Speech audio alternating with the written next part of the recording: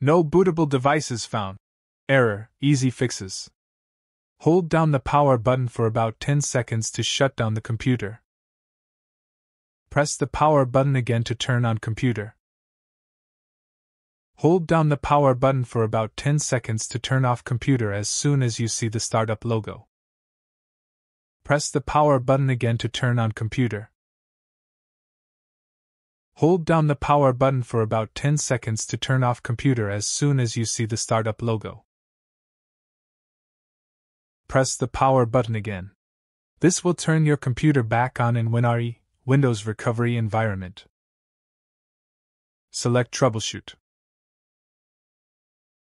Select Advanced Options. Select UEFI Firmware Settings.